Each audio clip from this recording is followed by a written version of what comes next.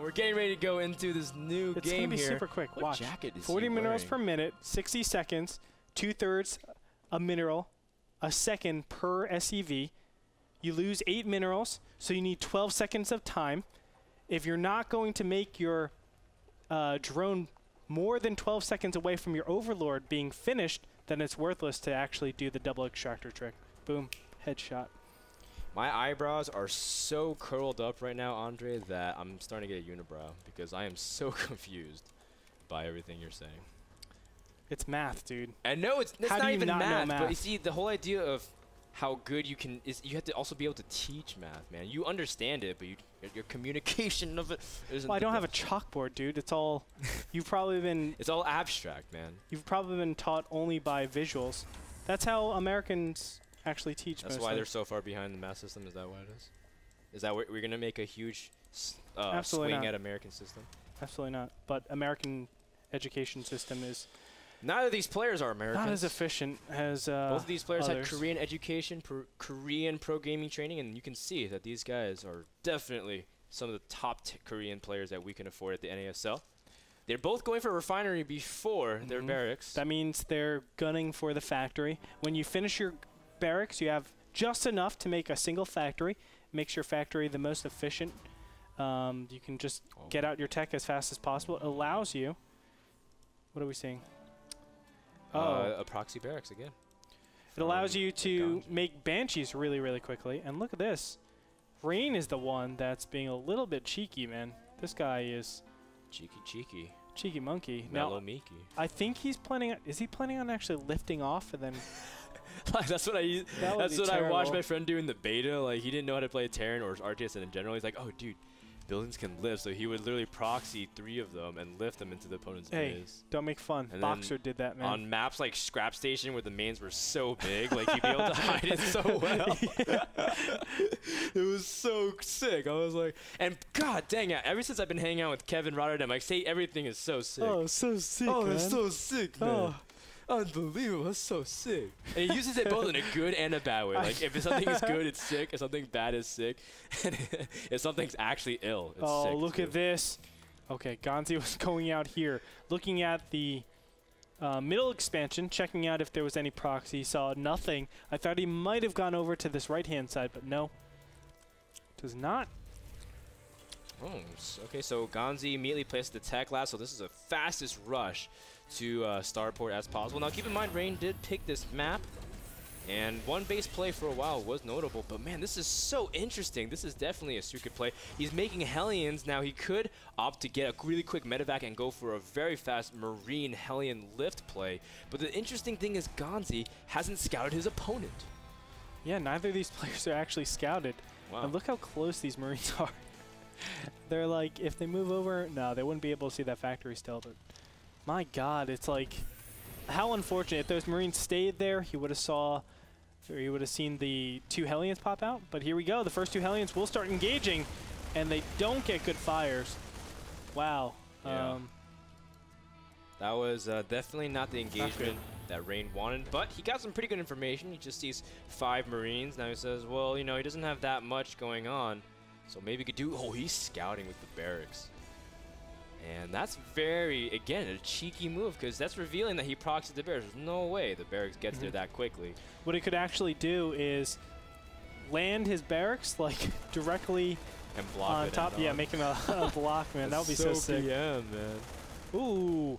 Oh, nice 2 Marine pickoffs. Wow. That was really good. That was really clever. Oh, and the ramp is not protected whatsoever. The Banshee does get out here. He's queued up a bunker also, but Ganzi can't build it. Now, Rain, is he going to make this push work? SCVs are being pulled. Keep in mind, Rain, he does have his buildings proxy, so he can reinforce very easily, but a lot of these SCVs are pretty tender right now. And remember, these are not drones, so it takes 4 shots for a Hellion to kill an SCV. I don't think he got any. No, 0 workers killed by Rain. That was a big blunder. Man. Not good for him. He's way behind now. Ganzi, he is just on fire. Is so good.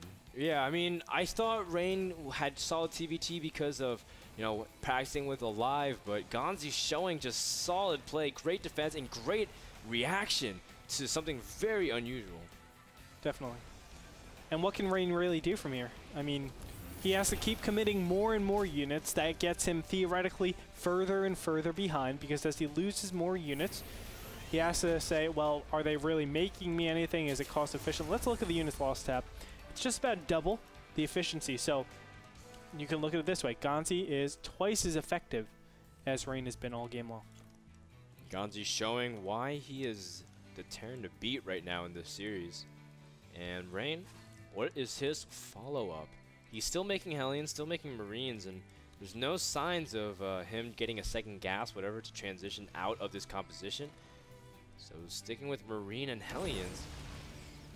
A scout here also from Ganzi with an SCV to see what his opponent's composition is. And I feel like Ganzi should be able to defend anything that comes his way. Sure. He's got the Viking advantage. He's doing the right thing.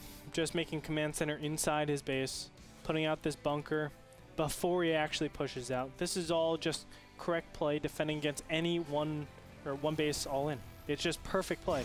Oh, Ganzi does move out here. The bunker's not finished. The Marines are on a hot retreat as we do see the barracks, I was going to say the bunker, scouting the way. Ganzi pulling a lot of his SCVs. There's a lot of Hellions, but the tank under repair. Not a lot of DPS with those Hellions to take out the tank immediately. And Rain isn't done just yet. He's pushing in here. The tank is really low. The SCVs can't repair it in time. And all of a sudden, Ganzi is forced to pull even more SCVs. Rain also pulling his SCV train. It is a clusterfest here. I can't see what's going on, but in the end, Ganzi seems to have stabilized here. Wow. Yeah, more importantly, this one Banshee over here is going unopposed.